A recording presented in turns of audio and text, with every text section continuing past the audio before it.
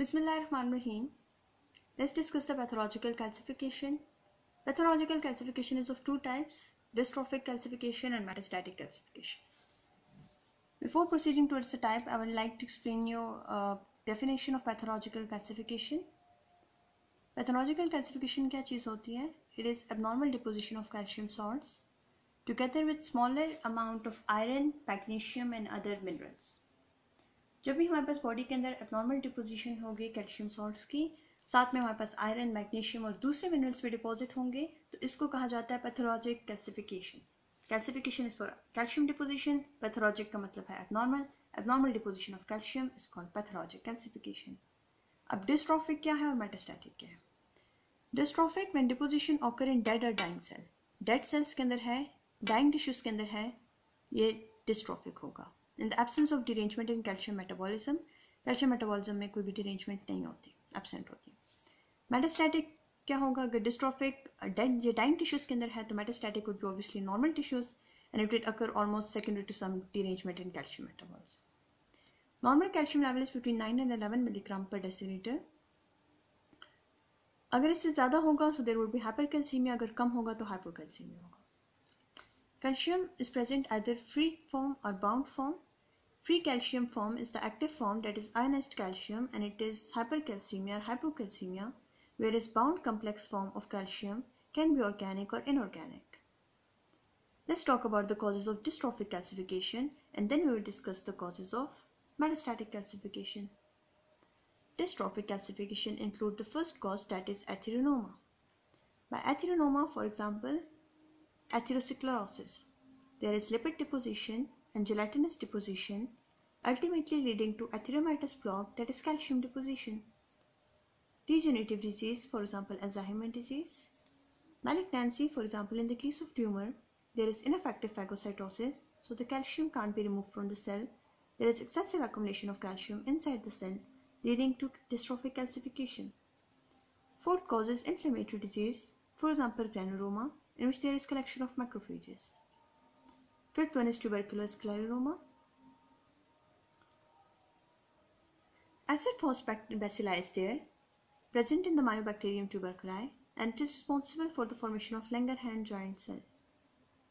The sixth cause of dystrophic calcification is hematoma.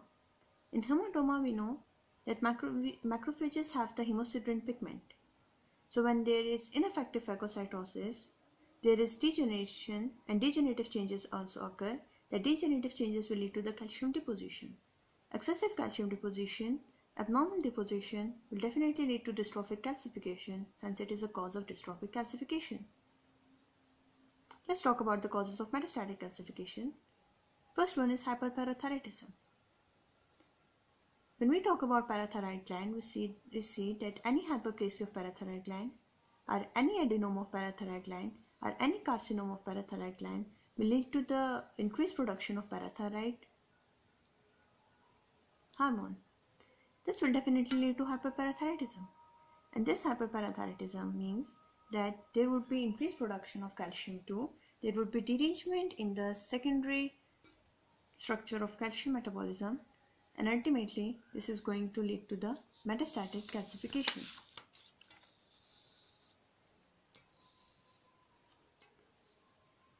Examples include the nephrocalcinosis. Nephrocalcinosis is a diffuse condition in which multiple layers of calcium deposition in the kidney is seen.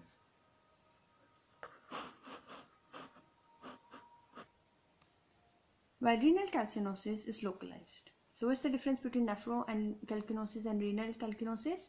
Nephro is diffuse while renal is localized.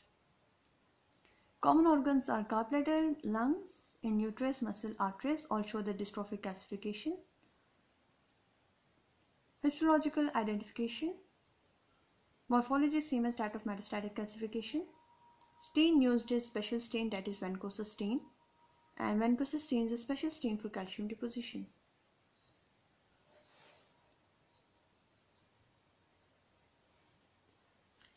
Pathogenesis, it involves the two steps, initiation and propagation. Initiation हमारे पास दो तरह की होती है. It can be extracellular, it can be intracellular.